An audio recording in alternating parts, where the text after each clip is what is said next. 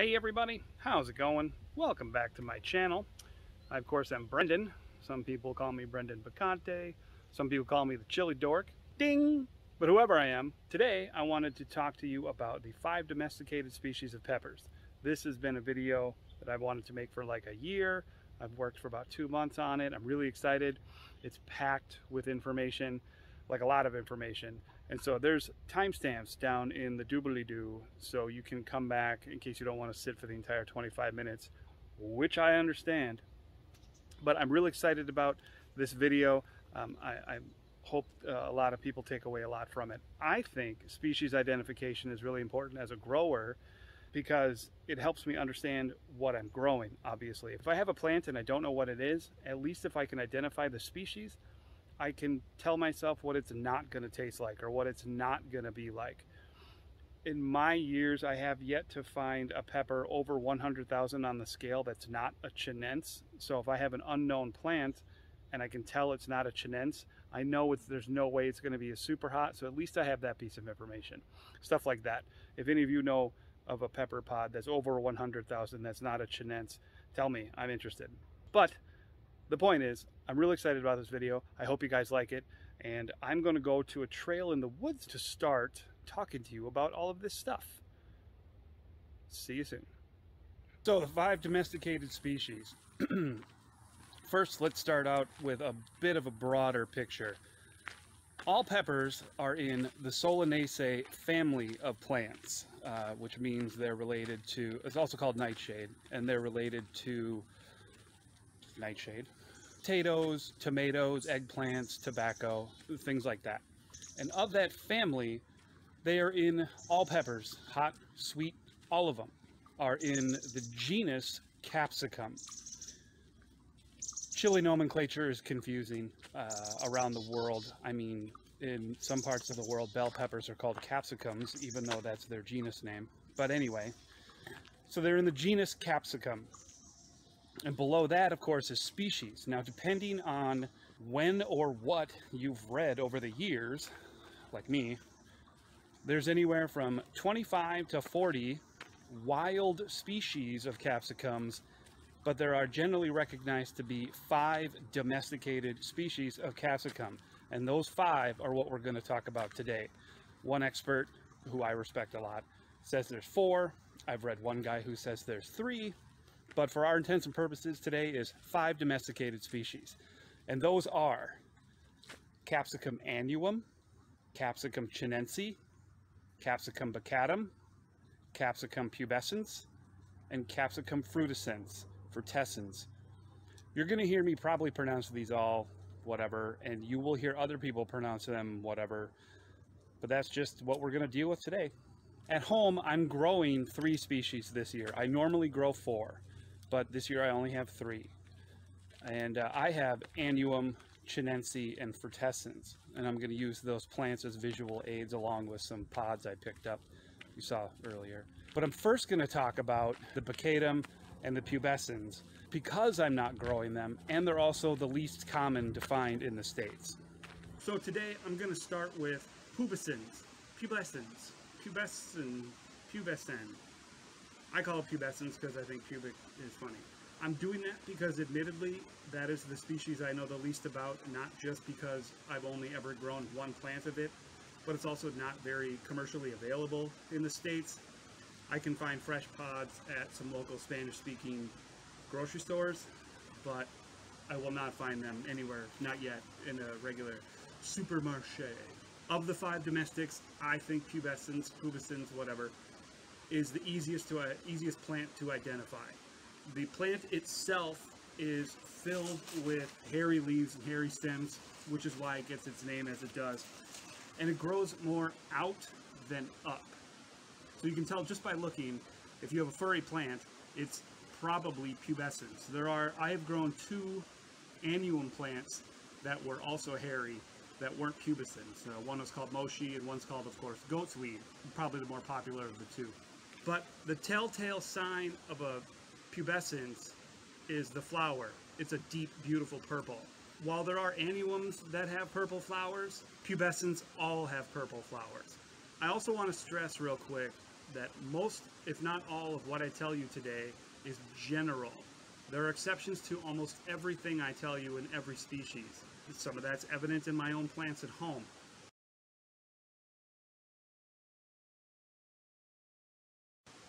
But for our conversation today, everything I'm telling you is pretty much a generalization. If it gets to the point where it grows out and you have fruit, or you went out and you bought some fruit that you don't know what it is, say at a farmer's market, the telltale sign of a pubescens fruit, here's got a couple here. These are called the manzano, or yellow manzano. Manzano translates to apple, and as you can see, these resemble apples. However, this one doesn't resemble an apple, but this looks more like most of the pubescens that I've seen grow, especially the purples and the reds and the brown. The most famous pubescens are going to be the manzano and something called the rocoto. The rocoto you're going to find as the red rocoto. These are also called yellow rocoto. There's something else called locoto. Pubescens are from South America. All chilies are from South America, technically. They all originate in what is now considered northern Bolivia. At least latest research that I've read has it all originated there and they spread out. Wait, what does that even mean, that they all come from South America or Bolivia, or what did I say?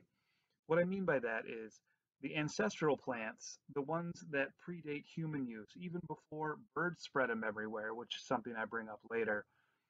The origin of all chilies all comes from what is believed a little area in northern Bolivia and South America. All the wilds start there, way before we domesticated them. But the telltale sign of a pubescens is the seeds. The seeds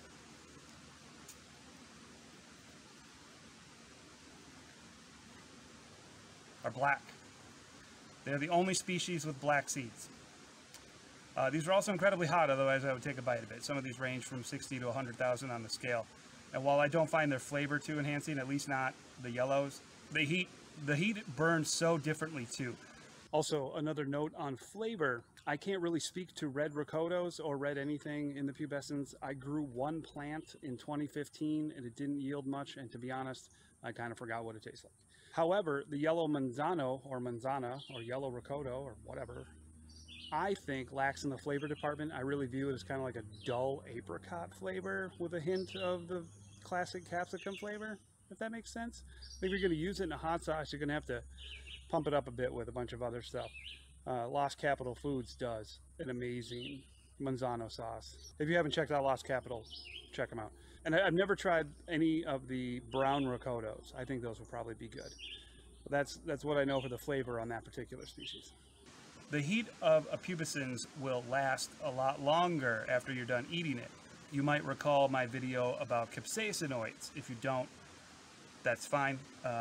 Very briefly, capsaicin is what makes chilies hot, but actually that breaks down even further into things called capsaicinoids. And while they've isolated over 20, 5 capsaicinoids are prevalent in most chilies, and each one of those burns a different part of your tongue differently, which is why different chilies burn differently. You'll have a Thai type and it'll burn right away and dissipate quickly. You'll have a habanero that doesn't burn right away, but it hits you in the back of the throat later.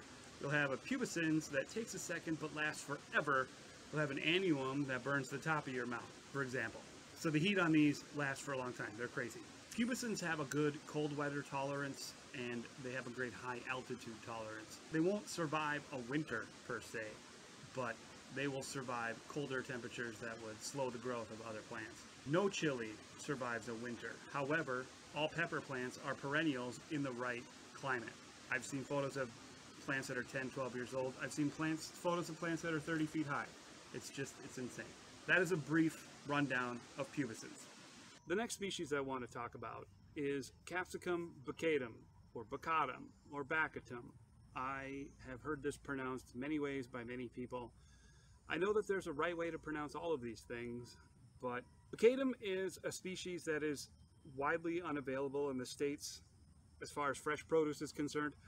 And although you can't find fresh Baccatum right now, you can at some Spanish-speaking grocery stores find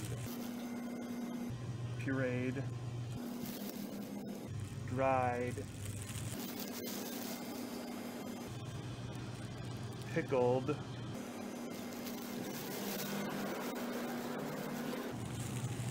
and frozen Baccatum, which is awesome. I'm not growing any this year, and I don't have any pods that I can show you, but I do have the internet, and I will show you some photos as I go along. One of the species indicators for Baccatum is going to be the flower. It absolutely has one of the most beautiful, if not the most beautiful flower of all the capsicums. It's got beautiful little mustard yellow spots on every petal. They are just gorgeous. They are the only species that has that. So if you're growing something, you don't know what it is, you can't tell by the leaf structure, because after a while it does, some leaf structures look similar to others. Check out your flowers, especially with Baccatum. Once the plant grows out, if you miss the flowers, let's say you some reason didn't look, I don't know. The fruits themselves have really long stems, and the calyx goes more of a cap rather than sticking out like some other species, which you'll see later in the video. One of the most important things about species identification when it comes to pods is where the stem, also called the pedicel, connects to the calyx, and in some ways called the cap. And there's a thing called annular constriction that really makes like other species incredibly easy to identify just by looking at the fruit. Baccatum has no constriction. And Baccatums are native in Peru. They're really important in Peruvian cooking, such as ceviche and things like that. They have a heat range that goes from 0 to something called like an ají dulce, which literally translates to sweet pepper, all the way up to 50, 60,000 in some cases. I've heard 100,000. It depends on many things, mostly growing conditions. The most famous Baccatums, whatever, are going to be the ají amarillo, the ají limon, also called ají lemon or lemon drop, and the ubatuba, which is also called Mad Hatter, Bishop's Crown, Christmas Bell, and has one of the most unique shapes in all, and they're just delicious, but one of the most unique pod shapes I've ever seen. A popular misconception about Baccatums, by the way, and this is something that personally drives me crazy, but that's just because I care so much about it, is that ají means this species, like an ají pepper is a Baccatum, and it's not. Ají, the word A-J-I, ají is an old Caribbean language, Taino, T-A-I-N-O. It's their word. Ají is just the word for the fruit that we call pepper, or fruit that people call chilies. That's it. And ají amarillo translates to yellow pepper. So when people say, I like ají types, I'm like, yeah, you like pepper types. Okay, that's what we're here for. What do you mean? And while I know what they mean, and I'm just kind of being petty, ají does not mean Baccatum. Ají translates to pepper. When you see somebody say ají type, you know what they're trying to say, but now you know what ají really means. Baccatums have a particular sweetness to them that I find really unique. They're gaining more popularity in the States every single year, especially since the Mad Hatter is readily available in a lot of seed catalogs. They take forever to ripen, however. The Sugar Rush Peach is another popular one, but they take forever to ripen. And by that I mean I've sowed Baccatum seeds with my everything else, Annuum and Chinense and all that stuff. And after my garden is done for the year and I brought plants inside, only then do some of my Baccatums finally start to ripen. I had an ají amarillo that didn't ripen until November. It was insane. So they take forever to ripen. So when you get a Sugar Rush Peach and you're like, this isn't really that good, you probably didn't let it ripen enough. And the reason why I say probably is because I absolutely did that the first year I ever grew them. Once I let them finally ripen, Sugar Rush Peach is one of the best peppers I've ever had. Baccatums have a very unique burn to them, and I think their pith, where the heat is, I think their pith tastes kind of soapy. I like to cut out the pith, 50% of it maybe, so I can get the flavor of the pepper while still getting some of the heat. I just don't like that soapy flavor. I like the taste of the Baccatum flesh. It's really good, but I don't like the taste of a spicy Baccatum. I just don't. Brazilian starfish is another popular one that's absolutely fantastic. Oh my God, it is so hot out here. I hope you have questions in the comments below. I'm prepared to answer all that I can. Well, I do know a lot about peppers. I've grown 400 different strains. I'm on my 12th season. I'm by no means an expert, and I don't know everything. But if you have anything you want to know that I didn't clarify, if I can answer it, I absolutely will. Next up, I'm going to move on to Annuum. Okay, now I am home and I'm in a much more appropriate shirt. I want to talk to you about Capsicum Annuum. I actually have an Annuum here, one back here you can't even see, so whatever. A few Annuum pods, but anyway, Capsicum Annuum is the most widely grown and distributed species of the domestics in the world. It's got such perennial favorites as, you know, the bell and all the variants of the bell, jalapeno, serrano, New Mex type, or what most people call an Anaheim, cayenne, poblano, Fresno, and then ones from around the world like Alma paprika and shishito and things like that. And those are just some, you know, incredibly common ones. There's thousands and thousands of annuums. Annuums are mistakenly named because the person who discovered or named it thought they were annual, but like I said earlier, all peppers are perennial in the right climate. Annuums have a range of flavors, a range of shapes. There's no way to pinpoint anything about them. There's a few species identifiers that help you identify your plants, namely the flower, growth habit of the leaves, the way how many flowers per node and things like that. And then once you, if you miss all of that, once you get your fruit, there's a way to tell. Annuums are going to have a single fruit per node. A node is where your you get an intersection of your stem, as it were. They have white flowers. However, there are some ornamental annuums that have purple flowers and they grow erect. For the most part, annuums grow pendulant, but with ornamentals, that you're going to get a range of colors, and I mean, they're beautiful. They're bred for ornamentation and not flavor. So while all chilies are edible, all of them, even the ornamentals, like I said, they're bred for looks, not flavor. But if I ever grow an ornamental, I just like to powder them up, combine them with a little bit of salt and garlic powder, and then I have spicy flavoring because there's not a lot of flavor to them. Maybe add some paprika to make up for the terrible flavor of the ornamental. Annuum pod shapes come in all ranges. This is just what I bought at Cub earlier today. You know, the jalapeno, it's got the bullet end and things like that. Any annuum is edible when it's green. All green annuums are unripe and will ripen to any other color like red, yellow, orange. The vitamin C level in all peppers is higher than any other fruit or vegetable. But when you get it ripened to red, not only is the vitamin C high, but you got a vitamin A level that's through the roof as well. A lot of good level of fiber. These are just fantastically healthy. Chilies are probably the most magical thing on earth. Annuum flavors range all over the place. The reds have a really good sweetness to them, I think. But some of them, like some of the Syrian reds and some of the Turkish reds, have a particular sweetness that is just mind-blowing. Now, when it comes to the plants, you can see, like I said before, there's one fruit per node.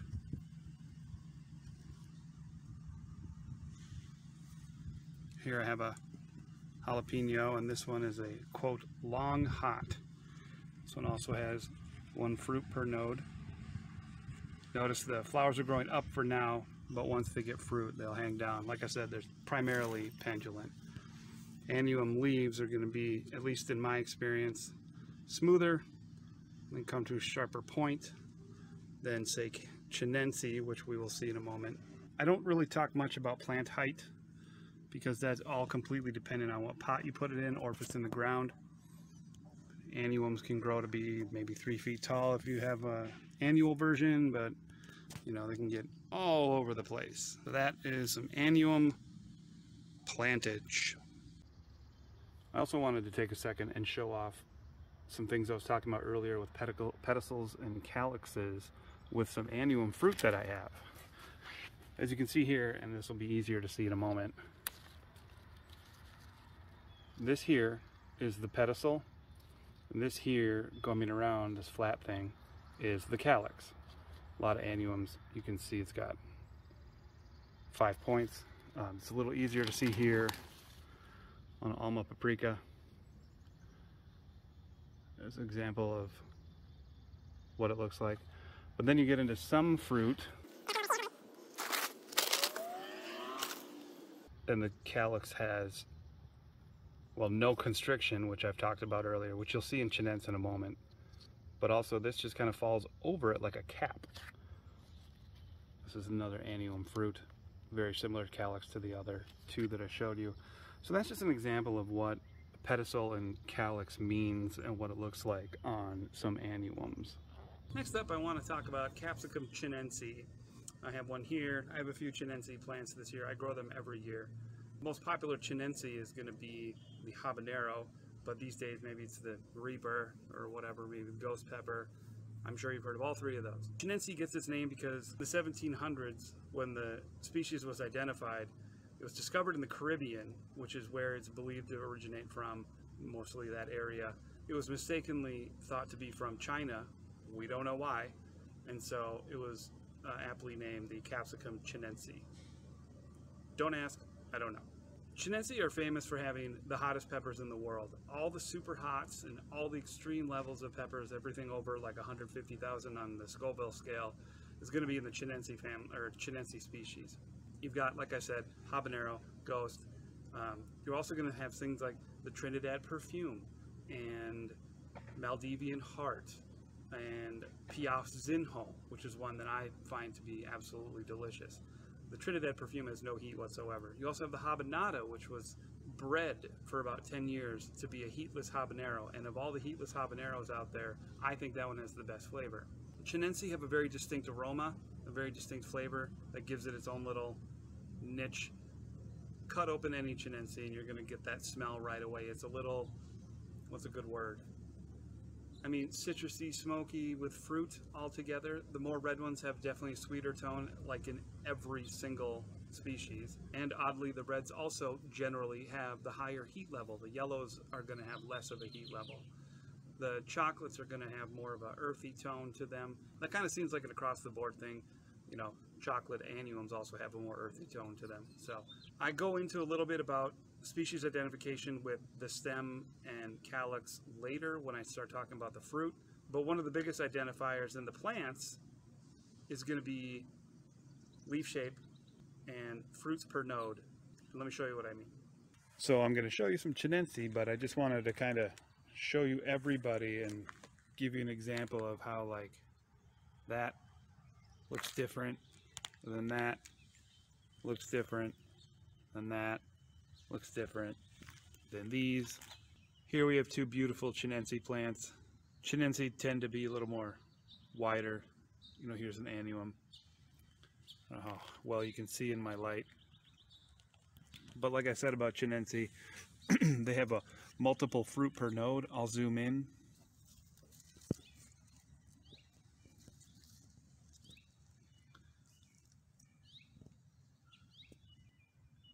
And you can see here, there's two flowers coming off one node, and there's little grouplets, as it were, everywhere. That's one of the telltale signs. I can just tell by looking at the leaves because they have a wider, fatter, chunkier feel to them than when you look here. And you see that these are super a little thinner. You come over here, and these are even thinner. But what's funny too is this is also a Chinense, and it's got a little longer bit to it. So there's always going to be exceptions. Going back to these two plants, you can just see how loaded this guy is as I come underneath. And one other thing to point out, it's kind of hard to see today. Let's zoom in if I can. In the center there is what's called anthers in the center of the flower. And on a lot of Chinense, they're purplish. The petals of your flower are going to be white, and they can be 5 petals or 6 petals. That happens to all the plants, even on the same plant. But the anthers, you can look right by my thumb, and a lot of Chinense are purple. A lot of annuums, they're yellow. The fruit in Chinense is pretty easy to distinguish.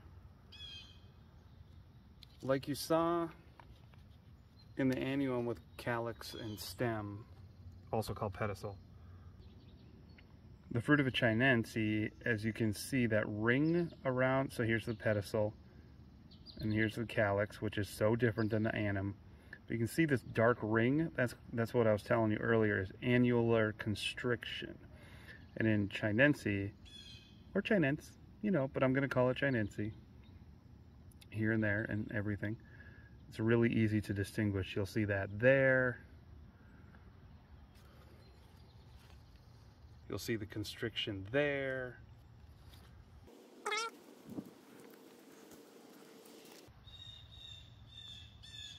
You can see the constriction there. It's just one of the signs that you have Chinense. And I just want to show you that in the fruit. And so lastly, I'm going to talk about Frutescens, the last of the 5 domestics, which actually have some wild traits to them, which leads some researchers to think that there's only 4 domesticated, and these aren't quite fully domesticated yet, which I can see. And what do I mean by that? Well, the wild chilies, they grow erect. They actually grow small little spherical pods. Frutescens are actually conical, so that's one of the reasons they're not quite wild, but the wild chilies would grow in little spheres, and then birds would see them. They were red. Wild chilies were all red. They still are. They're still wild chilies. And they would swoop in and they would eat them and they would fly off because birds lack the receptors to detect heat. And so they're perfect receptacles for seed dispersion. And they would come in, they would eat them, fly off, poop them out somewhere, perfect fertilizer. Mammals' teeth destroy seeds. Our digestive systems destroy seeds. They make them not viable. So that's believed to be one of the reasons chilies produce capsaicin, was to deter mammals, but a lot of modern researchers are thinking that it may be more aligned with deterring fungus and mold and insects, which is something I'll talk about in another video. Anyway, Frutescens. Side note, because I totally got off topic and ahead of myself, Frutescens, however domesticated they were domesticated in northern South America. The most famous Frutescens, of course, is the Tabasco. Everyone knows that from the ubiquitous Tabasco sauce. Another more known Frutescens is going to be from Brazil, called the Malgueta, possibly Malagueta. I don't know if I'm pronouncing that right. Frutescens tend to have a very sharp forward heat that dissipates rather quickly. I don't think they're very delicious, but they're definitely hot. They definitely hit you right away. So back to what I was trying to tell you. I got Frutescens plant here. I got Frutescens plant here. I'm going to go in close up and show you some things that help identify them, and then we will move on to probably the end of the video. I know I've taken up a lot of your time, and I appreciate all of you for being here. So let's talk about Frutescens identification. These aren't Frutescens, these are Chinenses, but you can see how Chinense has a particular feel to it that gives you what it looks like. And then here we have an Annuum or Annuum. Well, the Frutescens also have their own vibe, as it were. The leaves are shiny, they're wider on top, come down to a point. So do other chilies, but you know, and to me they have kind of a slightly pubescent feel, not Capsicum pubescens, but literally the furry feel, slightly, a little scratchy. One of the things that distinguishes it, even though a lot of other species do this, the fruit grows erect. And the flowers come up and come down to a sharp point. But one of the things that makes it really easy to identify, let me zoom in real quick and show you, is that the flowers have a lime green tinge to the petals. You can kind of see it there. And then you can really see it there. Also, I'm going to show you a quick photo right here.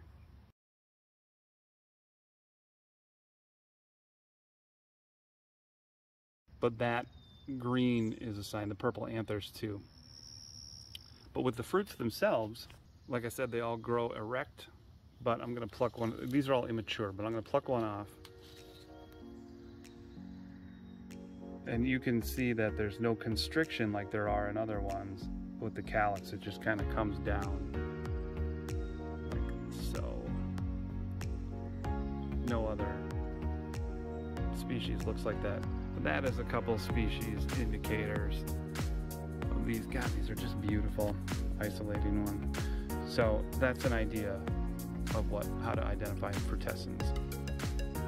I think I'm going to wrap this video up now, so if you'll excuse me, I'm going to go somewhere else and film an outro. So that was my species video. I hope you liked it. I had a lot of fun making it. I'm really excited about everything I taught you guys in it. There's There's a lot to take in. If you have any questions or want anything clarified, by all means let me know in the comments. If there's anything I left out, and I know I did because there's so much more out there than what I told you all today, ask me about it, I'll let you know. If you have a couple questions that you want me to answer in the Your Pepper Questions Answered videos, I'm all about that. If you like this, go ahead and give me a like, hit the subscribe button, that'd be really cool. Any comments down below help me gain traction so I can teach more people about peppers, because that's what this channel is all about. So thank you for watching this, thank you for being here, I appreciate everything. On that note, I'm gonna go, so I want you all to be well, inspired to perspire, and I hope you have a lovely however long it is till I see you next. Take it easy.